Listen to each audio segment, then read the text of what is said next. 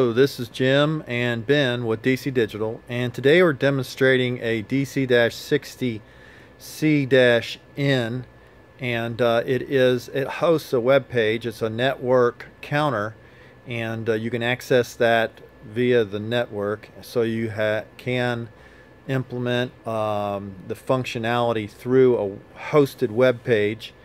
And also it has a sensor, a photo reflective diffuse sensor for decrement, and it also has a handheld handheld wired controller to also increment and decrement and set the counter. So it is a back-to-back, so it's going to be redundant on both sides, a double-sided counter. It does run off 110 volts AC, and it will has the three different functions, the three functionalities, ways of interfacing. So I'm going to have Ben demonstrate to you how to change the function, change the count, the display via the web page. Okay. So here's the web page hosted on this PC. And you can also pull up the web page on your cell phone by simply typing in the IP address of the device into your web browser.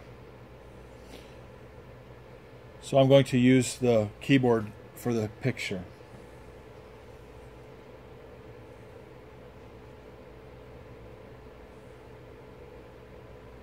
So you're just typing in a number. So I just type in a set value, and I click set, and I've got the value there on the screen. I can then increment that count by 1, decrement that count, or reset to 0.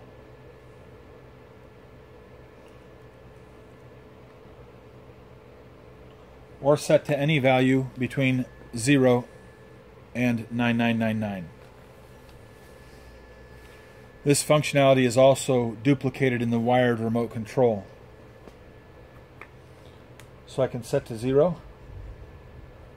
I can hit the set button and it'll increment on its own.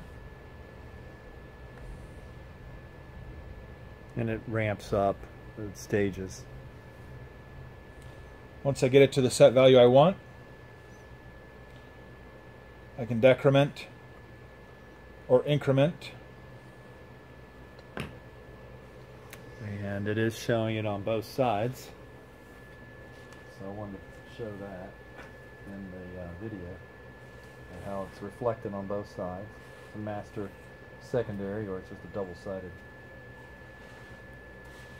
And then the decrement sensor that the customer also wanted will decrement by once every time the sensor has been triggered, and that's through this wiring here that comes in through this junction box. And then if I refresh the page,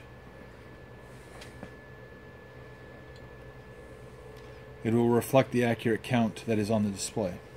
So when these are, when you use these controls, use the handheld wired control or the sensors activating the your decrement, it will not automatically refresh your web page.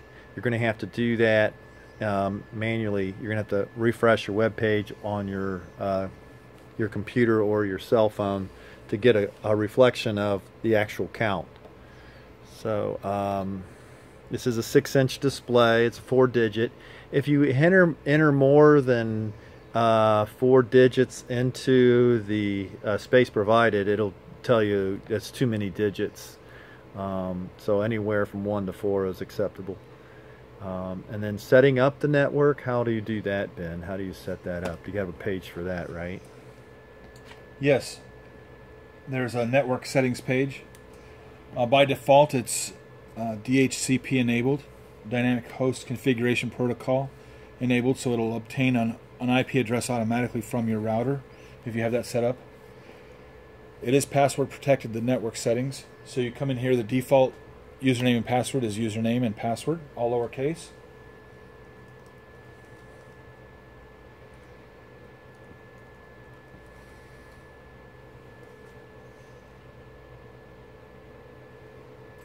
And then you can change the username and password at the top. You have to repeat the password a second time so it double checks that you've entered it correctly. If you want to change it, right? Yes, to change it, correct. But to just keep it the same. You can also name the device on your network. We come up with a default name here, but you can change that name to anything you like. And then you do have to change DHCP to static if you want to change the values of your IP address, subnet mask, device gateway, or DNS server. And then you just click change configuration. Once you do that, you'll come to an intermediate page that will automatically refresh. It'll give it the time, it'll give the device time to update its IP address with the network, and then it'll refresh to that new page automatically.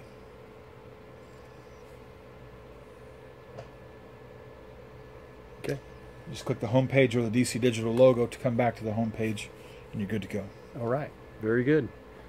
Again, this is Ben and Jim with DC Digital, and we're just showing you the DC-60C-N network controlled counter. Thank you.